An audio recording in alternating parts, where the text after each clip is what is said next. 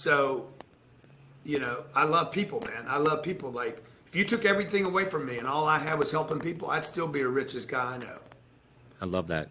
That's true. That's real, man. And flipping it around, one of the things that I love that you say is never waste a hater, their fuel. I mean, so what do you say to them, right? They talk shit about you. They talk about the lawsuits. They talk smack about the church and all this other stuff there. Like, what do you say to them? How does this drive you forward? I love it. Thank you.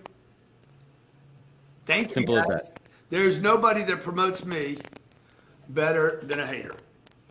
They're the best gift I have been given is the haters, okay? I watched two guys that have been kicked out of my world because of the way they acted.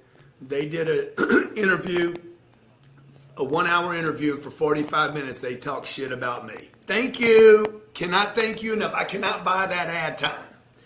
Nobody will let you buy 45 minutes of ad time. People just sat there and watched them fucking argue about Grant Cardone, Grant this, Grant that. He's wrong about this, he's wrong about it. But the whole time, people, that what they don't understand, man, is haters.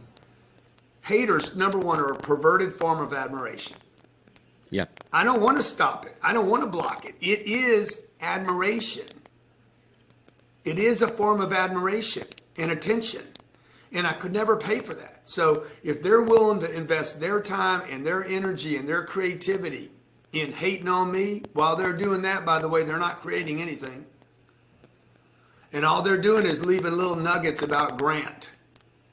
And, look, the other thing is I've never known a successful person on this planet, from Jesus to Gandhi to King to Kennedy to Barack to Trump,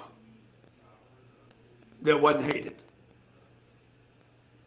So bring it on, ding dong. Let's go, man. I love it. I love it, man.